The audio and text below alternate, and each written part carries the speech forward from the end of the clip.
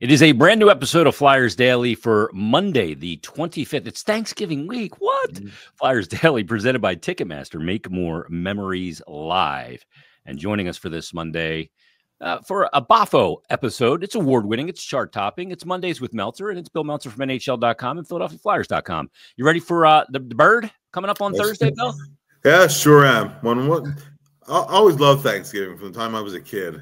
So Me too. Yeah, I always look forward to it. It's weird because a lot of people want to look past it and go to Christmas as a kid, but there's a warmth in Thanksgiving that I've always loved. Oh, for sure. Yeah, and it's always been a big date on the hockey calendar as well. Yes. With American Thanksgiving, if you're in the playoff, I think that maybe that's shifting a little bit these days. Yeah. But let's get right into it, Bill, because the homestand is now 4 games in. 1 remain. That's tonight against the Vegas Golden Knights. That'll wrap it up. And really a win tonight. Maybe tonight's game really determines if it was a successful homestand or not. Flyers had a tough week. They lost to a couple of good teams, Colorado on Monday. Then they lose to Carolina after playing 2 good periods and then really got flattened in the third period. But on Saturday, let's get right to the top story here. It's Matvei Michkov, Bill. Once again, this kid's got a flair for the dramatic. I know that in the NHL, the most career OT goals as a teenager, he's got 2 already, the one against Ottawa and the one in the last game. And Kovalchuk had 3, Nash had 3, and Crosby had 3. This is pretty rarefied air company. Yeah, and it's not really a big surprise. I mean, one thing that's kind of been evident kind of from the get-go here has been that the deeper you get into games, he seems to get better as games go along. Yeah. And I mean, he's made for the 3-on-3 overtime anyway. Give him space to make a play, and and it was a beautiful goal. And can't overlook that gorgeous, crazy saucer pass from Konecny. Come on, that was ridiculous, that pass. It was so great.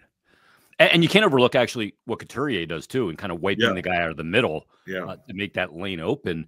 I said on the postgame show with Brian Smith, I said, go to a Flyers practice, a Flyers training center. They're free. You can go there, hang out, watch the team practice, but get there early. If the practice is posted at 11, get there at 10:45. Watch the players come out.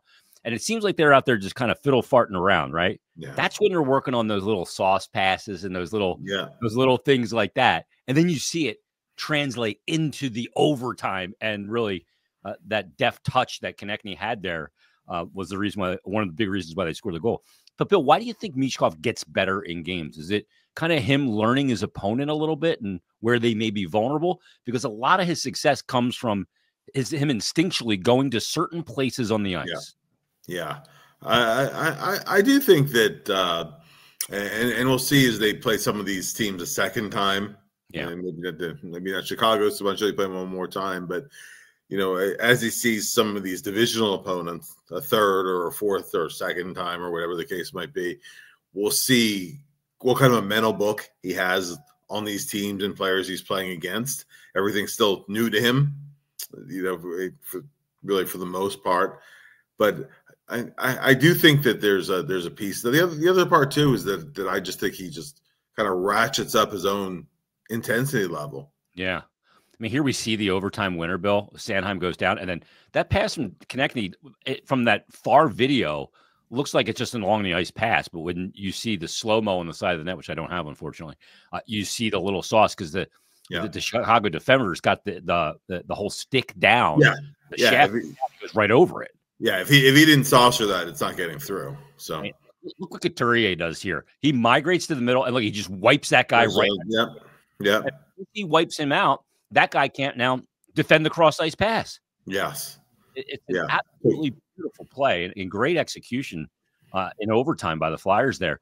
But Bill, they don't even get to the overtime. If there's a play, Couturier finally. By the way, I'd like to introduce you to Frank Vezina Mrazek in the first 2 periods of the game. Who the heck was that guy in there? He was unreal. But Peter Mrazek, I thought, was excellent in the game. Yes, he was. Yeah. But they finally dent him in the third period when Couturier scores. But the thing that I thought was really interesting about it was that they're up 2-1, and now you're in a volatile part of the game. Yeah. And Matvei Michkov makes a defensive play that I was stunned by, and we'll show that because he's deep here in the zone. And look at him bust it. Look at him, to mitigate the pass. Yeah, just put his head down and just busted all out the back check there, and it was crucial because look at the way this attack is developing. It's a 2-on-1. Yeah, he goes to the guy and leans the stick out. Yeah, and take away a passing lane there. Then Kolosov knows how to play it, and the other guys can get back. I mean, that was such a critical play there at a crucial time, and it's something that easily gets lost in a game. I'm glad you're mentioning it when we did. I did the post game 5. Flyers game wrap up. I mentioned that too because one of the 5 things today was going in the preview was Michkov against Bedard, and so there weren't really a lot of Bedard highlights to talk about in the game. Hit a post, that was about it.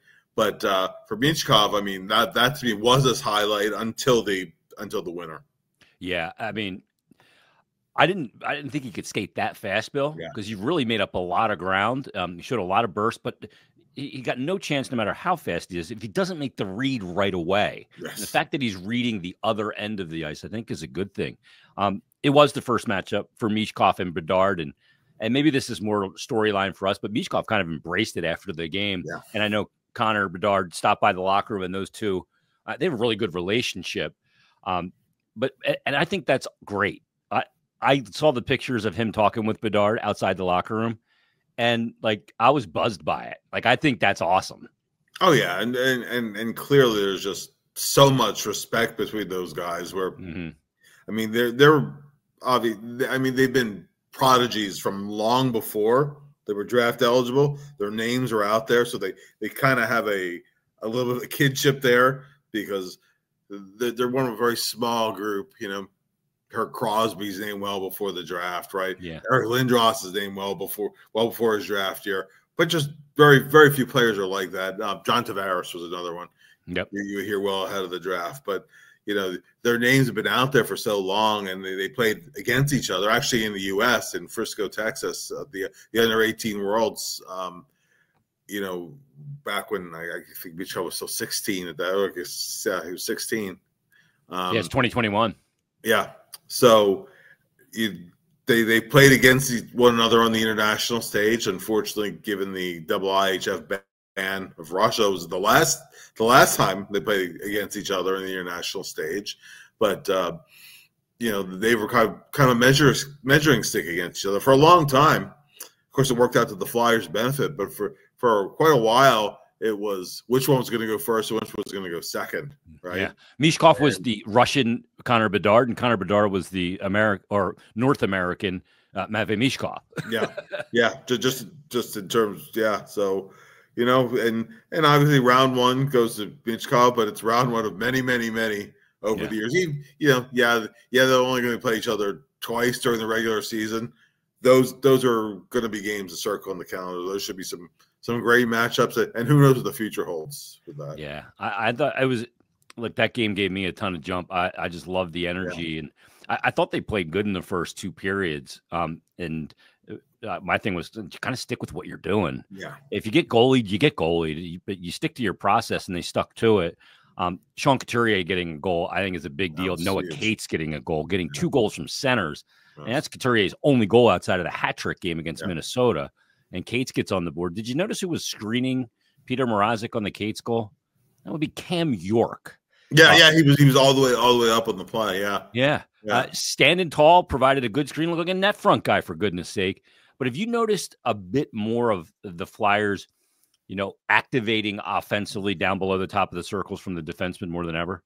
Yeah, they've been doing that. I mean, it's kind of started with Sanheim. Yeah, but other guys are doing. You see, I mean, not as much today in his first game back. He had some kind of issues, but you've seen Emil Andrae do that a little bit too. Yeah. Ristolainen assists on the Couturier goal, and so I mean, it's kind of a necessity in today's game, being able to have your defenseman jump in.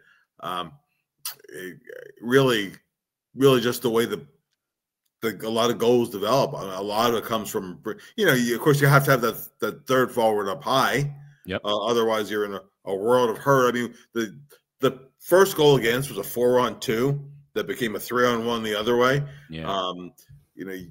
they had York pinching on it, and it wasn't his fault. The play went awry because it was a pass by Konecny. I think it went off heel of Tippett. Yeah. So that's going to happen sometimes. I think in the same situation, I'd still want my defenseman joining the rush on that. So yeah, you got to remain aggressive. That puck hits Tippett in the heel. If it moves an inch to the middle part of his skate, he can pull it out of his feet. Yeah. But when it's in your heel, all your pressure's on your heel. You can't pick a puck with your heel like you can the middle or towards the toe of the skate blade, and it ended up in the back of their net. Let's go back to the Colorado and the Carolina game. The Colorado game, I thought the Flyers really came on in the third period. And in the Carolina game, the Flyers got it handed to them in the third period. Yeah. And that just kind of shows, Bill, I think we're always looking kind of to measure this season, and we're at the quarter pole, that there's still a long way to go here. Yeah. And, those teams, if you don't play a full 60, you're not going to win. And like Carolina, you're not going to outwork Carolina. Like you can beat some better teams if you outwork them, but Carolina doesn't let you outwork them, especially right now. No, it's a characteristic I guess you'd expect of a team coached by Rod Brindamore. It's not shocking. They are such. I mean, they are the NHL's #1 puck possession team and have been 4 years, 4 years running now. Yeah. You're not going to outpossess them in a game. The Flyers really played a really good first period and not a bad second period. I mean, and on top of that, they got rewarded with the only goal of the period. So you're going into that third period kind of the way you want to, and then they just got it handed to them. I mean, they never had the puck, and when they did, they turned it over. Yeah. Turnovers killed the Flyers in that game. Yeah. You could basically trace every goal to a turnover that ended up in their net. And I mean, I thought the Flyers played a good game against Chicago. But I mean, a team like Chicago, you might get away with a little bit of that. Yep. But you're not going to get away with that, Carolina. You're not going to get away with that against Vegas tonight either. That's another good, and it's a heavy team too, heavy and skilled. Yeah. So that's a double threat. I'll be really interested to see how the Flyers manage this one. Yeah, and Vegas' team off to a good start, like Carolina as well. I think Carolina is one of those teams I look at. And there's not that superstar talent. I know Natchez is off to a great start, but there's not that superstar talent that you key on. Like if you're facing McDavid or, you got the Leafs and you're going against Matthews and Nylander or Marner. But I think that there's a cumulative effect to their game because a couple of reasons. One, it's so detailed all the time. Yeah. Their structure very rarely breaks down. So that's suffocating. And then they come at you in waves with so much depth. I think that's one of the reasons why the cumulative effect, they wear teams out in the third. You see it over and over again. You saw the previous time when they played the Flyers. I mean, the game that they won in the final 29 seconds, to me, there was a cumulative effect. That was the game where I think the shot attempt differential was 86-36, something along those lines. Yep. Flyers had 16 shots on goal. And actually, just 16 on net. And it wasn't that big of a it wasn't that big of a difference this time from the last time. Yeah. They will just wear you down, and you have to be so clean with the puck because every failed clear, even if you're not scored there, I think early in the game I think the Flyers had I think Sanheim was on the ice. What was it, almost 3 minutes? Yeah, second shift of the game. Yeah. So you go through that and maybe you survive that shift and live the fight the next shift. But if you're playing that way, you will feel it by the third period. That's why they're a team that can put a team away. And as you said, they're relentless. Once they get going, they're relentless. Especially after a long change second period when they can really just put the screws to you. Bill, what have you seen out of Helge Grans? Because Andrae comes back into the lineup, so does Cam York. But Helge Grans doesn't come out of the lineup. Zamula and Johnson come out of the lineup. And Anthony Richard sent back to the Lehigh Valley Phantoms. He performed really well. There's just not a spot right now with the roster situation. But Grans, to me, Bill, looks just very natural. I don't see a guy out there thinking. I mean, his first two assignments, hey, deal with Colorado, Rantanen and McKinnon and McCarr, and then you get Carolina. but I don't think he's looked overwhelmed at all, and he's looked very instinctual in his play. Yeah, I think he's been pretty darn good, and particularly, I thought especially the Colorado game. Yeah. He just 2 good scoring chances. Yeah, two good scoring chances of his own. He picked up his first assist too. Yep. Moves the puck well. I mean, you could see why he was picked in the top 35 in his draft class. He was an early second-round pick by LA.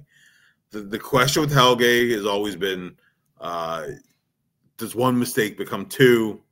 That kind of thing. The development cycle for a defenseman. So, he had a good first pro season in the American League, a not so good second year, and then the trade came to Philly, and then he had a lot of injuries last year. So he missed a significant amount of time in the middle of the season. But he has all the physical tools. He's a big kid. Yeah. Big, kind of raw boned, skates well. He has a lot of tools. It's just a question of consistency with him.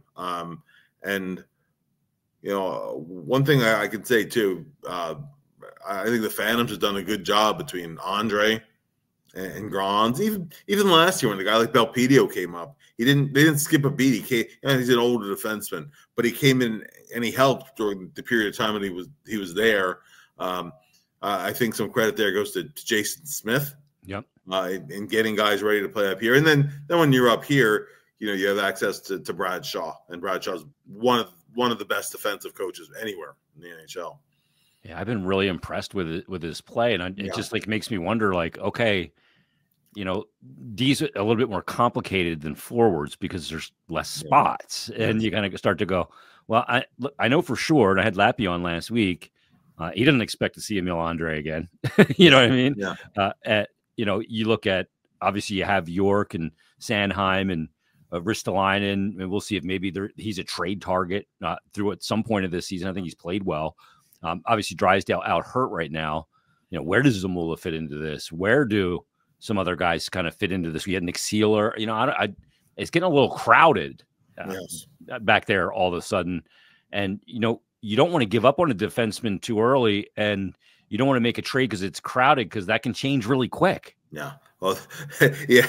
I mean, look at what happened to the defense core this past couple of weeks, right? Yeah. Yeah. You have several injuries seem to happen that way. You go a while, and the Flyers have had bad luck with defense injuries so far this year. Anyway, if you look at the blue line core,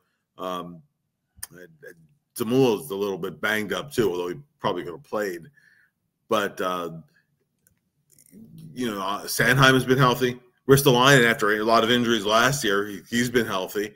But everybody else, remember Sealer started out the year injured, and then York missed a lot of time. Just came back on Saturday.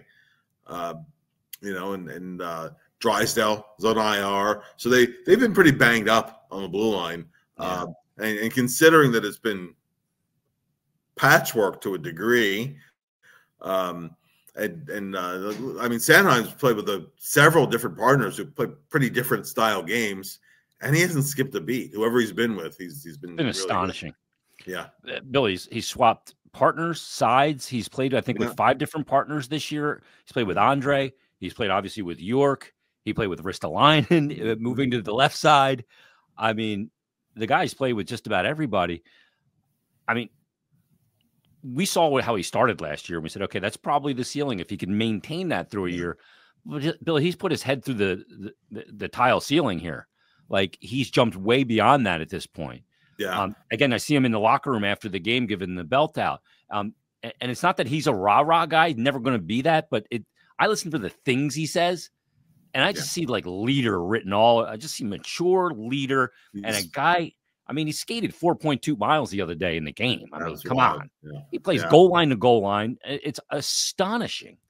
Yeah. I mean, and I think we talked about this last episode, the episode before, where how critical your off seasons are.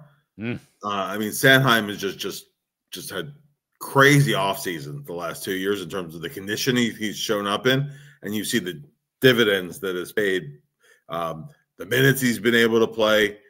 you know, just and I think too. I mean, there have been stretches, of course, where he's played well before, and some stretches where he's even last year's his first NHL double-digit goals. But he had a level of like all-around promise. I remember when the Flyers drafted him, and Chris Pryor was still really running the draft at the point with Ron Hextall, and I talked to Sarge, and he said, you know, there's not many players who have all the S tools, right? The size, the skill, the speed, I mean, and he said, you know, there's some rawness with Travis, but if he puts it all together, he'll have all of those things, and that's why they drafted him 14th overall. And it's taken time, as it often takes with defensemen, but now you're seeing that. Bill, if this is what he is in his prime, and he's just hit his prime, that's an $8.5, $8.8 million player that you're getting at $6 million. Is he a number one if this is what he is in his prime? If this is how he plays, certainly looks like it to me. No, absolutely. I mean, a guy who can on a given night give you 30 minutes, right? He play PP1 if you need him to, you know, or PP2 otherwise. But I mean, he can play in every situation. A lot of this production that he has is coming at 5-on-5, but he can play power play too. And he can play 3-on-3. And you can use him in any manpower situation. Yeah. That's the thing. And you know, when he was with the Calgary Hitmen, he was the best offensive defenseman in the league. Now, part of it was by necessity because they didn't have much in the way of forwards, but he was always up on the attack. And then he had to adapt his game to the NHL level, really kind of relearning how to play to a degree. That's why he went down to the Phantoms and spent a year in the American League before he came back up. But there's always been a level of promise. There just hasn't been that consistency level in putting it all together where Travis he'd be up for a while, he'd be down a couple weeks. I mean, you know, which is to me, that's what a second pair defenseman is. The guy who might have the tools to play the first pair, but he doesn't have the consistency necessarily. Yes, right now he's absolutely a first pair guy, and the way he's playing lately, that to me is a number one defenseman. Yes, and if that can maintain to solve that problem from within, makes, you know, you still got to get centers and there's still other boxes to check that aren't easy. But if you can solve that one, that's a really hard one to solve. And frankly, I like the versatility of being able to play both sides because it gives you a lot of variable things that you can do. And John Tortorella, I know, mentioned that when they moved him to the right side, he saw the offensive zone differently with that stick in the middle of the ice. It's definitely a disadvantage defending off the rush, but in the offensive zone, I said this to Cam York one time, Bill. I'm surprised the team doesn't have defensemen that play on the left side defensively and then move over to the right side offensively, like just crisscross as you go up the ice. Yeah, and that was you know, that was something I do think that Sanheim in his career, because he switched sides a little bit. Yeah, going back to when he was, you know, he switched sides several times, but when he was with Ivan Provorov for a while, for most of 1 year, he played the right side because Provorov doesn't play the right side at all, and wouldn't. So Travis would have to move over and play the right, and also in his pairing with Cam York, they switched sides at one point. Yeah, they were trying initially. They were actually having York on his offside when he first came up, and then, you know, then he finally was like, nah, I just York don't feel comfortable over here. Yeah. I mean, he tried it. It didn't work, and they moved him over. But I think offensively, Sanheim has always been a little bit better on the right side. I think part of it's also the shooting angle is a little bit better for him. And defensively, the two biggest things are playing on your offside is you have to be comfortable in your backhand up the wall. Yeah, you gotta be strong. And then you have to be decisive because you're exposing the puck over the middle. Yeah. So if you're comfortable with that and decisive, it can work. But there are a lot of guys that really are not comfortable and never get comfortable with it. So it's definitely a bonus that he can play either side and be comfortable doing it. For those wondering why it's an advantage for a left shot guy to be on the right in the offensive zone, if you're moving to the middle of the ice, you're leading with your stick. If you're trying to get to the middle of the ice as a left shot from the left side, you're backing along the blue line. It's much more difficult. Just to kind of lay that out real quick in case people were wondering that. Bill, big week ahead. A lot of hockey before a little bit of a break. Monday, tonight, they'll be taking on Vegas to wrap up the homestand, and then they'll go Wednesday, quick trip to Nashville and back. Nashville's been in the kaputs. They've been horrible after a head-scratching offseason. In my opinion, that Barry Trotz pulled off, and boy, it's backfired in a big way. Then we'll have Thanksgiving on Thursday, Friday, huge Black Friday game against the Rags, and then Saturday, the next back-to-back in St. Louis. A couple of time changes in there too, but a big week ahead for them. Oh yeah, I mean, well, 4 games in 6 nights. Yep, tough opponents. No time to practice. Obviously, if you're traveling, you're playing or you're traveling. And as you said, there's time zone changes involved. Definitely one of the toughest stretches of the season. To me, and Chris Terrian has said this too, back to back is no big deal. Sometimes you feel better in the second game, but when you're doing 3 and 4, and then when you get to 4 and 6, that's when you really have to fight for energy because it piles up. It's compounding. And St. Louis ain't around the corner. Yeah, exactly. If it's back to back and you're busting it to the Prudential Center or you're taking a train to DC, it's not that bad. Going all the way out to St. Louis, it will be no discount on that one. All right, that's going to put a wrap on this episode of Flyers Daily. Read Bill's work at NHL.com and PhiladelphiaFlyers.com, and we'll be back tomorrow. Danny Briere will be our guest on tomorrow's brand new Flyers Daily.